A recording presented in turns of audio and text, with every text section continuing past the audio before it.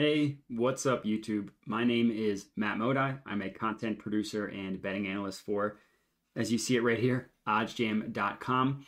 And in this video, I'm going to be teaching you how to bet on NBA player props. So obviously with the rise of fantasy, with the rise of daily fantasy, player props have become incredibly popular to bet on. Obviously, unsurprisingly, the rise of stars in the league, NBA, more than any other sport, has become a player-driven league. We see a lot of people growing up, they aren't necessarily fans of a team, they're just fans of a player. Player movement has obviously had a lot to do with this in the NBA. So one of the things that, like I said, it's just become incredibly popular to bet on. So due to that popularity, I figured it would be helpful, hopefully, for you watching this video to come out with something just kind of teaching you how to bet on NBA player props. And then, of course, at the very end, profitable NBA player prop betting strategies and ways you can actually make money betting on player props. So first things first, what is a player prop? Well, hopefully this is the easiest part of the video. It's any stat, any counting stat in the NBA. Points, rebounds, assists, obviously the major three. Steals, blocks, another important one. How about first basket? How about double-double? How about triple-double? You can also bet on turnovers. You can also bet on points plus rebounds. Points plus rebounds plus assists. Assists plus rebounds. Assists plus points. Basically, if there is any type of stat, any type of counting stat that is tracked in the NBA, it can be bet on as a player prop. One of the major ones that I forgot to mention, three-pointers. Over, under, three-pointers made. Stuff like that. That's what a player prop is, and those are the types of player props you can bet on. That part's pretty easy. But I figured the easiest way to show you how to actually place a player prop bet would be to actually show you. So let me share my screen here, and I'm going to show you on the four major sports books. The concept is pretty much uniform across all of the sports books, but these are the main four: BetMGM, DraftKings, FanDuel, and Caesars. I'm going to show you how to bet on different player props on every single book. And starting with DraftKings. So DraftKings is actually my favorite. The reason why, they're the only sports book that lets you look at player props for every single game on one page, which I think is really cool. So if you go to DraftKings.com, you go to NBA, you click player props, this little tab right here, player props. You can pull up the player prop odds for every major player prop. And the cool thing is, you can scroll through every game. So most sports books, you have to choose an individual game. Like, I wanted to look at the Sixers Pacers. Then click player props. With DraftKings, you can look at every single game at the same time, which is really cool. So as you can see here, I can scroll down and look at all the player props in the Pacers versus Sixers game. But you know what? None of these really speak to me. I can just click this little arrow, drop that down, and now I can look at the next game, Magic Knicks. And you can just scroll down for each game. And then, of course, you can toggle for the different player prop, right? You can take alternate points, which is just basically like these points are going to be their main line. And alternate points is going to be any type of alternate line. So instead of, Joel Embiid over under 29.5, how about does Joel Embiid score 20 plus? Stuff like that. And you can toggle for each individual player prop, and you can see all the different options here. It's just insane the amount of stuff you can bet on. This game's leaders one is cool because you can bet on the individual leader of a specific game. So Magic Knicks, who's going to lead the game in assists? You can bet on that. How about the leading scorer? How about the leader in three-pointers made? Stuff like that. Pretty cool stuff you can do on DraftKings. FanDuel. And FanDuel is similar to every other book where you have to actually click player. You have to go through each game individually. You can't look at one screen that has all of them. So you click Pacers versus Sixers, and then you can either look under popular, which kind of will have them, like first basket, method of first basket, which is cool. You can bet on someone not only to score first, but how they will score. So if I think Joel Embiid is going to score off a three-point shot, I can bet that. And you scroll down, right, three-quarter triple-double, double-double. Then you can look at individual plays here, like player points. If I wanted to bet on individual player points, obviously, here are all the different alternate lines as well. So instead of betting on someone's over under, they score 10 plus, 15 plus, 20 plus, whatever. Rebounds, assists, threes. Player combos, specifically on FanDuel, is just points plus assists, points plus rebounds, all that good stuff. Pretty easy there. BetMGM, I think, has a pretty good layout in terms of just scrolling through. So for BetMGM, you click into a game. Again, you click player props, but they have them categorized pretty nicely. So points, rebounds, assists, you can filter or you can scroll through each one. Turnover, assists, stuff like that. Double-double, triple-double. If you wanted to bet on a first basket, that's just a different column here. First basket, exact method of their first basket. Caesars, I think, has the worst way of doing it. NBA, you click a game, you click player props, and they're all on one little drop down here. It's not as bad. They used to have all of them opened up at the same time like this. You had to scroll through every single one. I just think it can be kind of confusing to go through it for Caesars. Like some of them, they have them spaced out, Pacers, Sixers. Some of them, they don't. But like why is assists have them all on one screen and rebounds and points has Pacers, Sixers. Stuff like that. It's kind of interesting that Caesars does it. But regardless, this is actually how you can bet on player props in the NBA. You just, okay, I want to bet on Benedict Mathurin, stud rookie, total points. You click it. It pulls up here. You can bet $100. You can bet $10. You can bet $50, whatever it may be. You type it in here. You place bet, and you are good to go. So that's how to bet on player props. That's the easiest part. The hard part is how to make money betting on NBA player props. And there are a bunch of different strategies and stuff to look out for.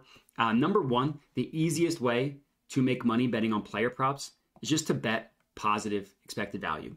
OddsJam, it's a really cool tool. What it does is it can literally show you positive expected value player props. So you just go to the OddsJam positive EV tool. You go to market, you filter specifically for player props, and it pulls up all of these different player props you can bet on. Every single one of these is going to be mathematically profitable. So what's that mean? What does mathematically profitable mean? Basically, the way positive expected value betting on player props works is OddsJam, in this column you see here, the no vig odds, they basically pull what the true line of a market should be.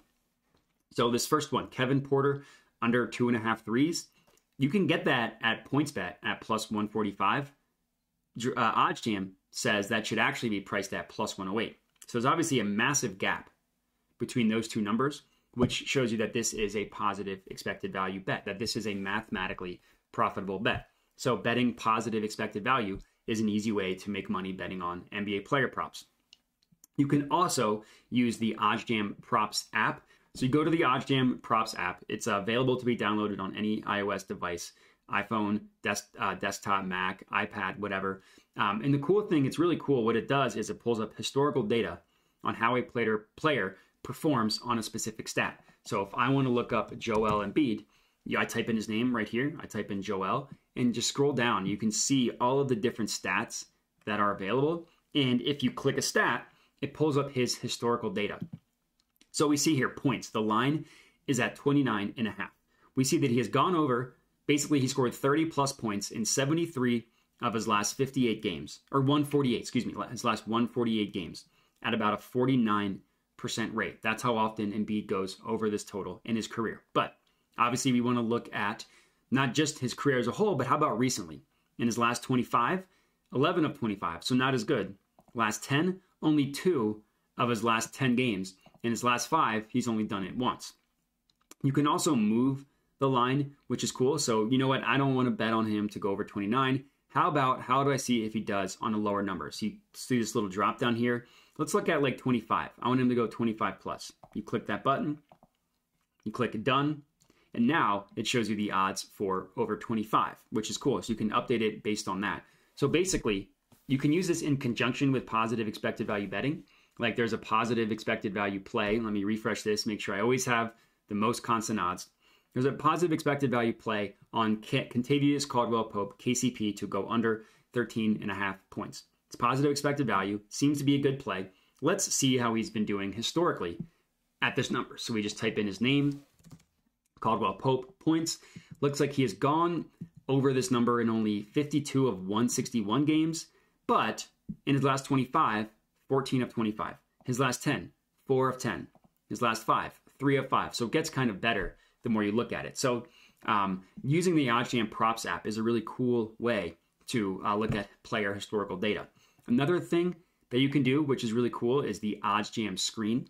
So if you just go to oddsjam.com, you go to screen, you can filter specifically for sports. So if I click here, you see it pull up this drop down. I want to bet on the NBA. The next thing I want to do, let's say I want to bet on player points. What the screen does, and this is so cool, is it pulls up every single player prop and what every single book prices this prop at. So not only am I looking at a Sixers game, but I see where every single book prices player points for a Sixers game. But if you scroll down, it pulls up odds for every single game.